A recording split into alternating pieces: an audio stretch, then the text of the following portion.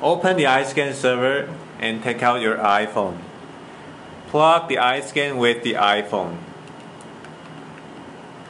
and enter the Command Center app. Okay. In the Command Center app, there is a setting tab.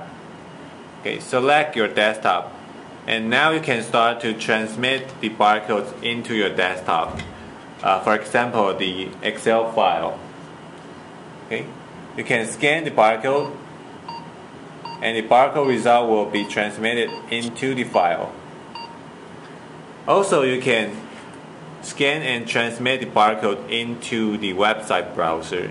You can open a website browser and scan the barcode, and the result will be shown on the website.